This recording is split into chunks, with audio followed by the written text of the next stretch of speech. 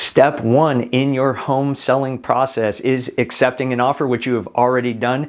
Congratulations, I'm absolutely thrilled for you. I want to take this opportunity to thank you again for allowing me to be part of your home selling journey. I sincerely appreciate it. And with that being said, let's jump into the contents of this email. First thing that you're going to see in the email below are the key contacts for this transaction. The first key contact in that list is my transaction coordinator and assistant. You've already interacted with them quite a bit before we went on the market when we were doing the disclosures, but you will continue to interact with them as we proceed through the rest of the transaction. They'll reach out to you if they need any additional documents signed, if we happen to miss an initial as they go through their file audits throughout various points of the transaction. So if you see an email from them, please respond to that as quickly as possible. The other key contact is our escrow and title company.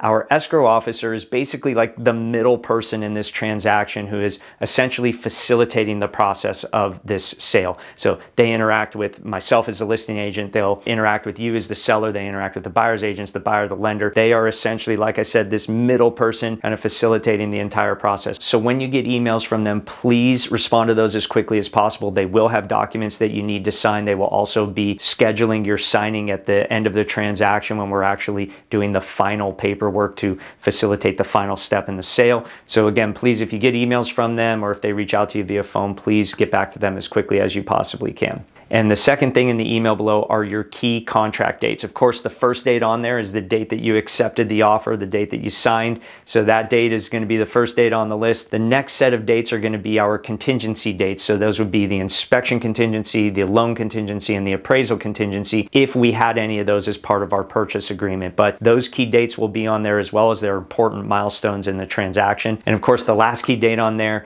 is our closing date, the date that we're all working towards to get your transaction closed, to finalize the sale and get you your money. So that's essentially what you have in the email below. If you have any questions at all, please do not hesitate to reach out to me. I am still your primary point of contact. You can always reach out to my transaction coordinator and assistant as well, but please do not hesitate to reach out to us if you need anything or if you have any questions. Again, thank you, congratulations, and we'll look forward to getting this transaction closed for you.